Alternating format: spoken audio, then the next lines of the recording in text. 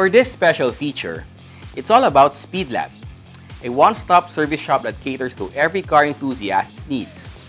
From engine tuning, suspension modification, general maintenance, and other services, Speedlab got you covered. Learn more about it here on Special Feature.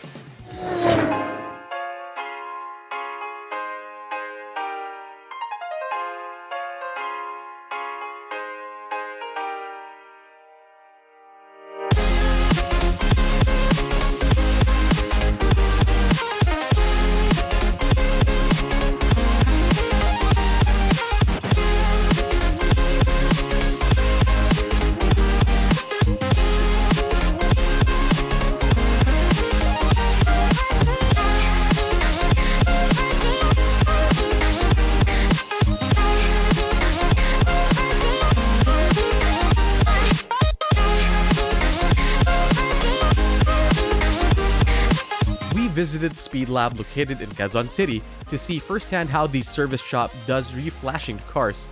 Reflashing is a technique that puts additional horsepower to the existing program of the car. Once there's more power and torque, Speedlab noted that there will be 8% to 12% better mileage. We have Mr. Sidney Ang, owner of Speedlab, to further take us to the process. When you hear the term ECU reflash, it basically means that you are getting the data from the stock computer box. It's a file, usually around 1 MB or 2 MB, then changing the values inside, then reflashing it back inside, just like a USB flash drive, the little stick that you have that you can buy anywhere. That's where the term reflash comes from. The other term is actually remapping. Why? Because when you open up that 1 or 2 MB file, it looks like a big Excel sheet.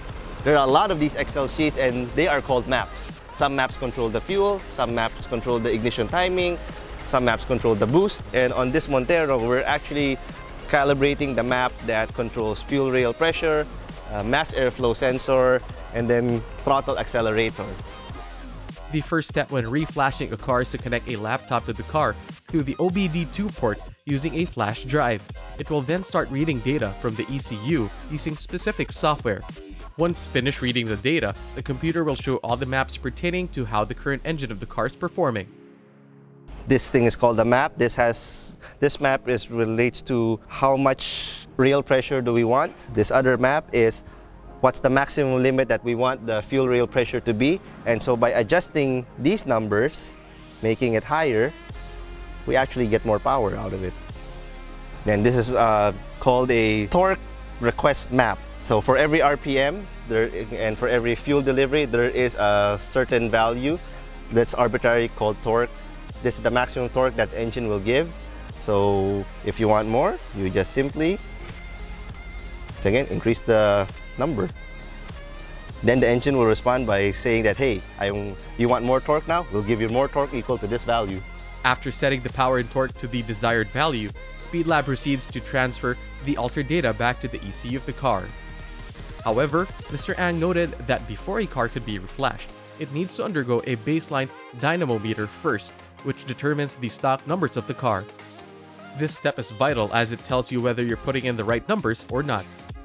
It's very important that you have a baseline dyno so you have numbers to work with, because we can just plug in a bunch of numbers here and yes, it will be more powerful, but how much power, you don't really know. So we will know what your stock numbers are, and more importantly, if you're making the correct numbers, particularly horsepower, torque, and then for diesel cars, boost. If any of these things are off, we will know, and you have to fix it first before you do the reflash. Here's a demo straight from Speedlab. Here we are putting the car on a dynamometer, or dyno for short, which is basically this thing. This will attach to the rear wheel to measure the actual horsepower that gets to the wheel. That's why you will also see things like WHP, which means wheel horsepower. And this is it. Mr. Ang also clarifies the difference between tune-up and tuning. All current cars with ECUs basically self-tune themselves, meaning that inside the ECU there is a set target for what the air-fuel ratio is, and then the ECU will try to do everything to hit that target. So the old days of fiddling with the carburetor and the distributor for the timing, that's all gone. It's all done by the computer now. After the data transfer, the car will be checked through the dyno machine once again to check how much power the car has actually gained from the reflashing and to see if it was able to reach the desired value. The numbers could be adjusted until the desired value has been reached. Basically, that's the whole reflash process. Take the file, change the contents, re-upload the file, and as you can see, almost 40 horses more. And the big thing is 90 foot-pounds of torque. According to Speedlab, reflashing doesn't do damage to the car, plus it has its own benefits. Reflash is one of those things that does not void warranty, and this might be a stingy topic, but here's the thing. In reflashing, you are not changing anything, you are not adding anything. There's no additional hardware, there's not even additional software. The operating system inside that physical chip of your ECU stays the same. The file name stays the same. What we're only doing is changing the contents of the file inside. We're changing from a number 5 to a number 7. So, reflash theoretically does not void a warranty of any kind. However, not all cars can be reflashed. For certain car models that cannot be reflashed, Speedlab uses the unit chip, a universal module that works on any car, any brand, gas or diesel. For that, we have unit chip.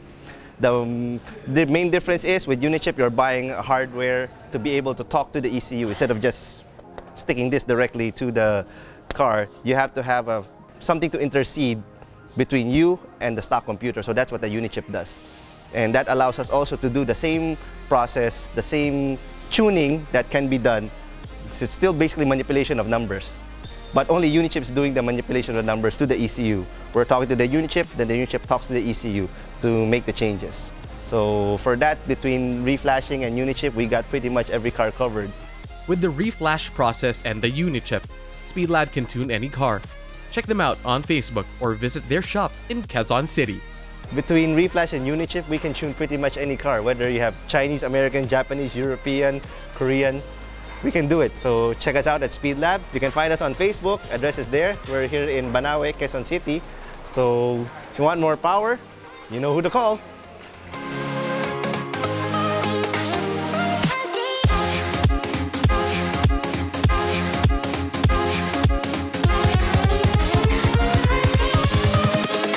Invincible.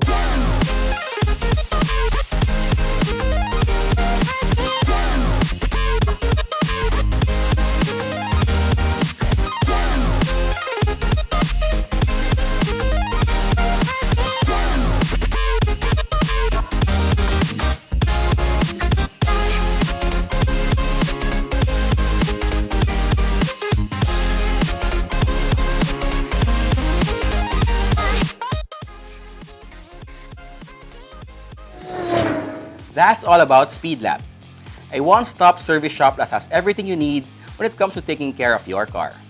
Located in Quezon City, our special feature this week.